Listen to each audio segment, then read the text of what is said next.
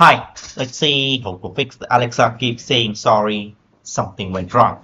Are you tired of hearing your Alexa device apologizing with the phrase sorry, something went wrong? The full error message says, oh no, something went wrong. Restarting your code space may fix this error if the error persists. Contact support team.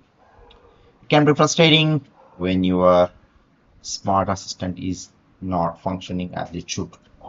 So let's see how to fix it. So before that, we'll see why does the Alexa keep saying sorry, something went wrong. The first cause is weak Wi-Fi connection. The second cause is device glitches. And the third cause is overloading commands.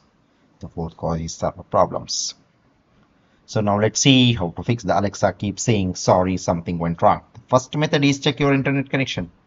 Make sure that you have a proper internet connection with very good speed and a very good bandwidth. If you are having a poor internet connection, try to reset your router or the modem. That will fix any kind of bugs or the glitches present in your internet connection. But still, if you are facing the issue, you can contact the internet service provider for further assistance.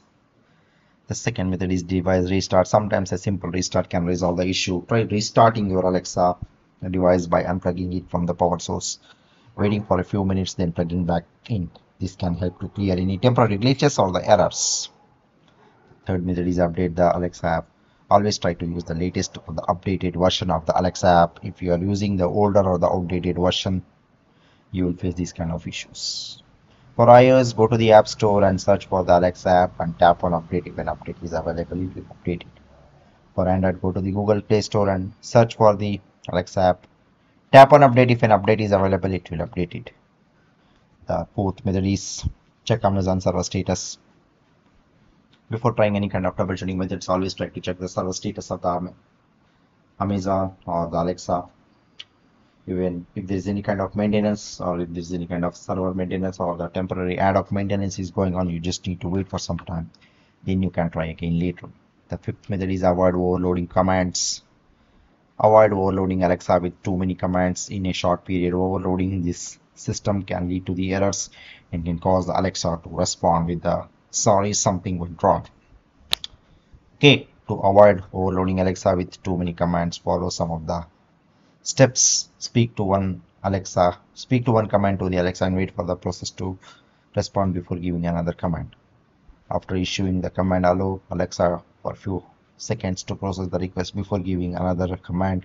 Rushing with the multiple commands can overwhelm the system.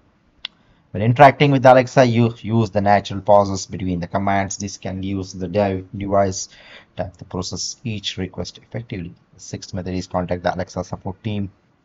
If you have tried all other troubleshooting methods and if you're still facing the problem, you can contact the Alexa support team for further assistance. They are the expertise. They will help you to fix the problem and they will give you the better solution.